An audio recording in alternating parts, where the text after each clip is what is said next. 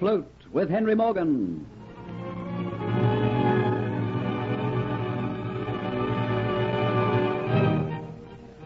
Afloat with Henry Morgan is an original story written for radio by Warren Barry and a George Edwards production.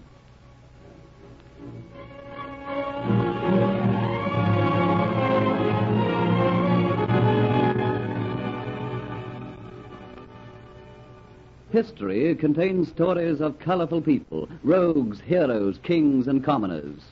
But there were few who had such a picturesque, blood-stained career culminating in honored glory as a man named Morgan in the 17th century. Henry Morgan, pirate, whose foul deeds earned him the name of Colossus of the Caribbean, eventually became Sir Henry Morgan, King's representative, governor of Jamaica.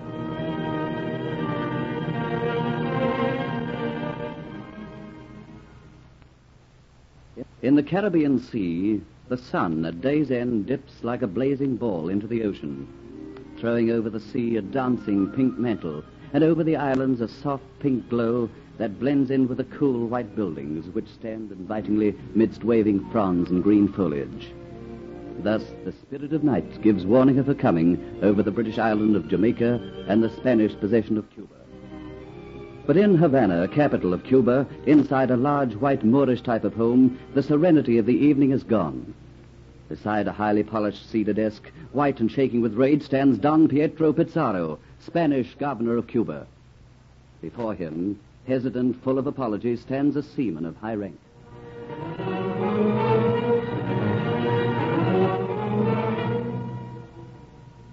And after losing a ship, you have the effrontery to return here to Havana and face me. I have tried to explain, Don Pietro. It was no fault of mine. No fault of yours that you let a ship laden down with treasure, and part of it my own treasure, be taken by that pirate Henry Morgan. It was the will of heaven. Before I left, Excellency, did I not go on my knees and pray that you would let me put more armor on my ships? I had escorts. They were to protect me. And like the blundering fool you are, you get separated from them and allowed yourself to fall prey, defenseless, to Henry Morgan. You fail to understand, Don Pietro. You yourself know the nights in the Caribbean are dark when there is no moon. Suddenly, as if from nowhere, a storm arises. We hurry to bring in our canvases to make our ship secure. And before we know what has happened, we are scattered to the winds. And then comes the morning. The storm is gone, and in a blaze of glory the night changes to grey, then flaming red, and a ship is standing nearby. At first sight, I give thanks to heaven that I still have one of my escorts to protect me. And then breaks the flag, and I know I am victim to Henry Morgan. Henry Morgan, Henry Morgan, Henry Morgan. Is there no one in the world who will rid us of him? Must we always fear the man Henry Morgan? And those aboard the ship, what of them? Taken by Henry Morgan to Jamaica to be sold as slaves. Then you are lucky, Cortes. My luck depends on your clemency, Excellency. Oh, perhaps it was partly my fault for not allowing you extra armor to defend yourself. But, Cortes, witness this much. I say to you, I pray to heaven for one grant, one gracious gift, to see Henry Morgan in chains in Havana, to have him in the hands of the Inquisition, to see his broken body hanging by the neck in the slave market. That is what I wish from heaven, and with heaven's aid, I will have my wish. Don Pietro's voice shakes with emotion as he sends his prayers heavenwards. And then, with a curt nod, Cortes is dismissed. The governor watches him go, and the heavy cedar doors close on him. But already Cortes has gone from Don Pietro's mind. There is something else to be faced. The wrath of someone he fears when she is in anger. The loss of his own personal treasure is cause for grave concern, yet the thought of the coming meeting gives him far greater worry.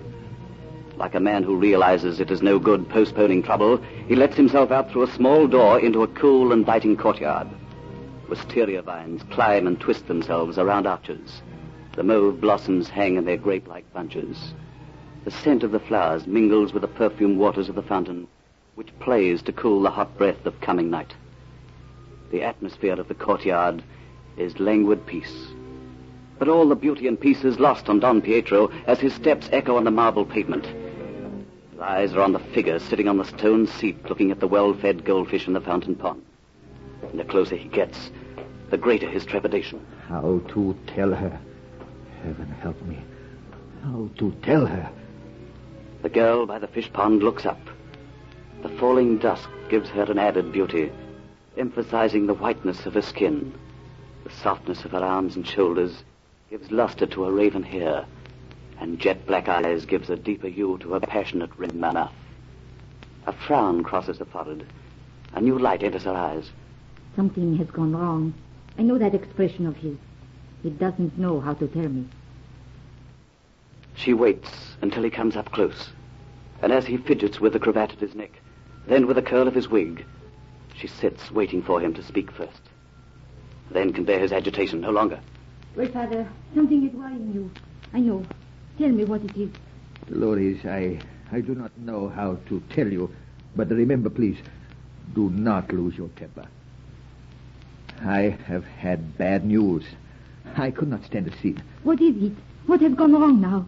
Cortez has just left me. Cortez? How can he be in Cuba? He is captain of the treasure ship on his way to Spain. He was the captain, but he fell into the hands of Henry Morgan. The English pirate. He took the treasure, our treasure. Dolores, please do not lose your temper. I cannot stand it. Yes, a storm scattered the Spanish ships. Morgan took Cortez' ship with the greatest of ease. Our treasure gone. That doesn't matter so much. We can get more gold from the mainland. But don't you realize the Aztec necklet was on that ship? My necklet, worth more than money can tell. Dolores, please.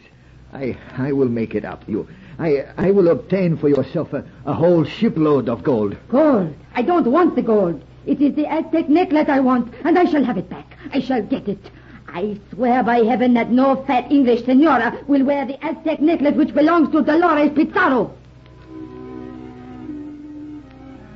So 2 oaths are taken on this balmy tropical night, and because of them, our tale is spun.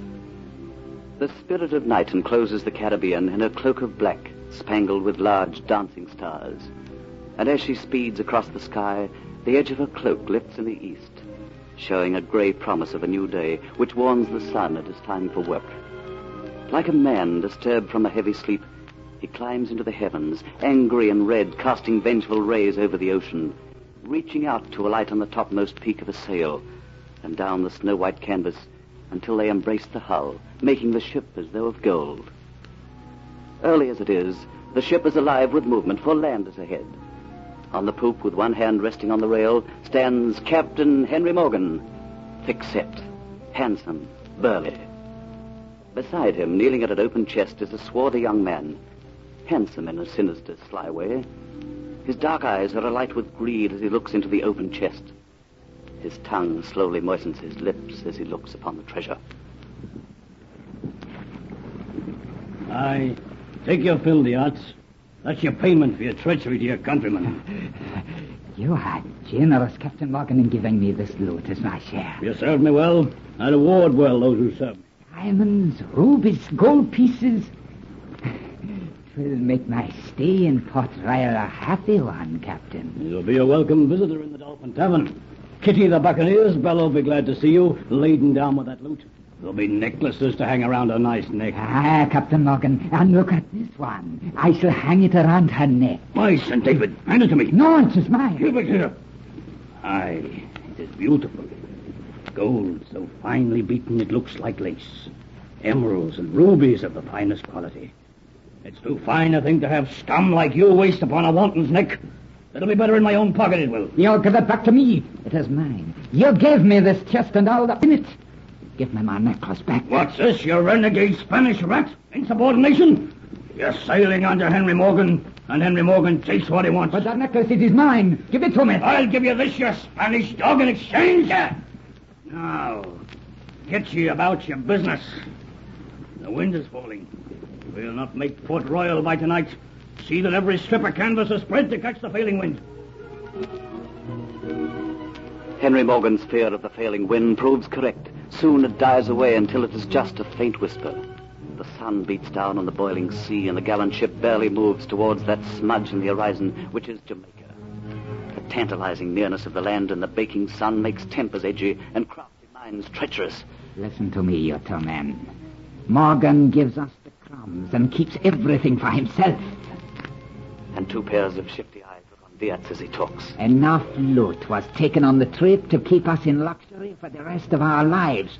But Morgan seeks to keep it all. 2 heads not in agreement. And so a plot is born. We won't reach Port Royal until late tonight. Morgan will leave the ship to visit the governor.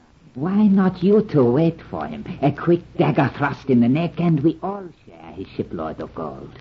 Greed makes the other 2 fall in with the plan and blinds their eyes to the fact that they do it while Diaz has no hand in it. Diaz is right. It is late when Port Royal is reached and the town is wrapped in darkness. Before long, Captain Henry Morgan leaves the ship and goes along the dirty laneways near the docks.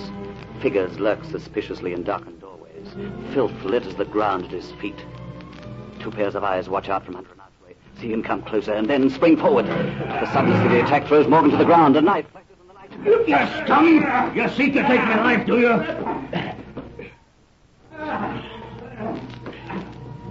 As if from nowhere, a 3rd figure lurches into the fray. A 2nd knife flashes once, twice, and 2 figures lie dead amongst the filth. Morgan has helped to his feet. I thank you. You saved my life. I never did like 2 against 1. Who is it I have to thank? I know you not. You know me not. It isn't wise in Jamaica to ask questions of a stranger. I have done you a favor this night. Now do me one. Seek not to question who I am.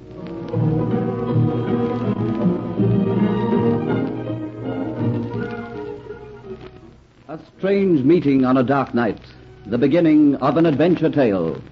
Don't miss the next exciting episode of Afloat with Henry Morgan.